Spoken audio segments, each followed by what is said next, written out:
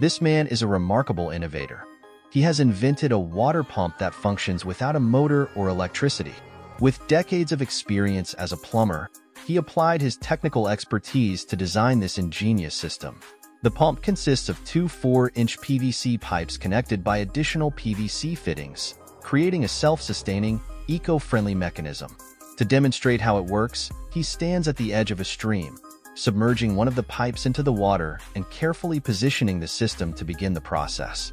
After a few minutes of priming, water starts flowing steadily from the pump, illustrating its efficiency and practicality. This unique invention highlights the resourcefulness and skill of a self-taught inventor who aims to provide sustainable solutions for water access. His creation has the potential to benefit communities in need, especially those in remote areas.